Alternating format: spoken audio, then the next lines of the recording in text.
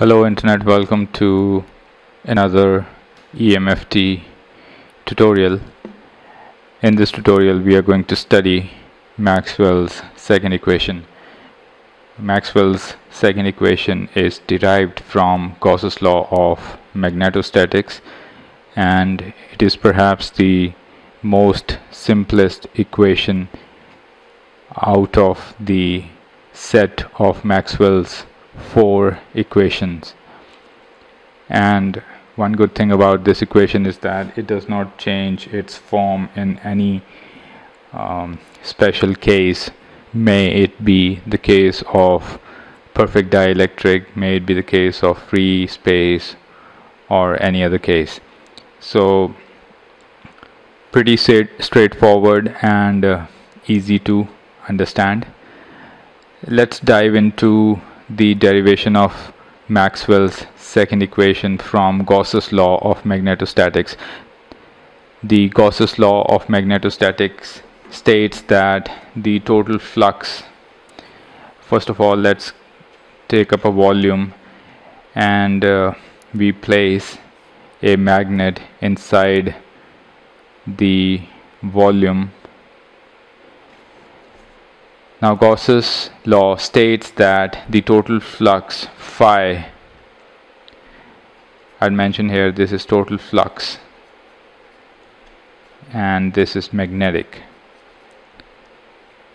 The total magnetic flux phi out of the surface of a closed volume is 0. Now this is very easy to understand because the number of field lines which are going out of the surface of the volume are equal to the number of field lines coming inside, because monopoles do not exist. Every magnet will have a north and a south pole, so the number of field lines that are going outside of the surface of the volume will also enter the surface of the volume. So the net field lines coming out or going inside remain equivalent to 0. So if you can understand this very basic concept, which stems from the fact that monopoles do not exist, so this becomes our start point that leads to a very simple equation that the total flux is 0. A more appropriate jargon would be the net flux out of the surface of an enclosed volume is 0. Now if we talk about magnetic flux density, which is by the way B, this can be written as total flux upon total area. The magnetic flux density out of the surface of a volume would be equivalent to total flux upon the area, and area of an irregular Gaussian surface can be calculated by taking up a small area ds and integrating it over the entire surface.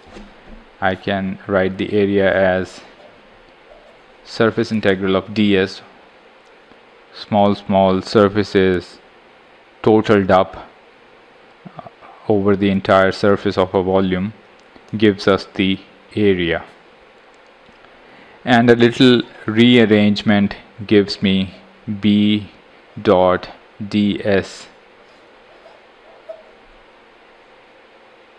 to be equivalent to total flux, and total flux is 0. So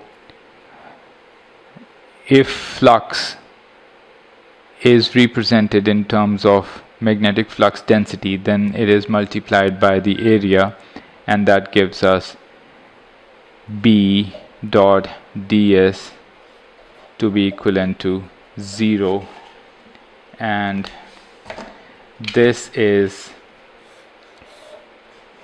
Maxwell's second equation in integral form. Now, applying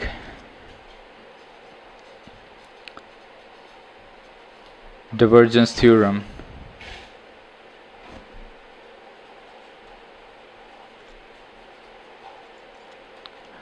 on vector B, I could say that the normal component of magnetic flux density coming out of the entire surface is equivalent to the divergence of magnetic flux density coming out of the volume of that surface. So that is what the divergence theorem says, but we know that B dot ds is 0 from here. What we've derived, I can label it as 1.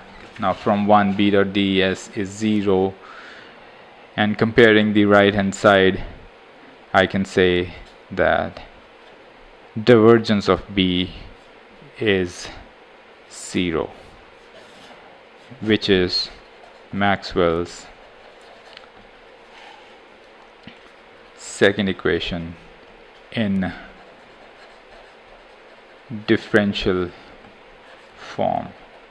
Now please understand, this equation, divergence of B is equivalent to 0, is nothing but a mathematical expression of the fact that monopoles do not exist, or it is an expression of the fact that all the flux line emanating from the north pole of the magnet will eventually fall into the south pole of the magnet.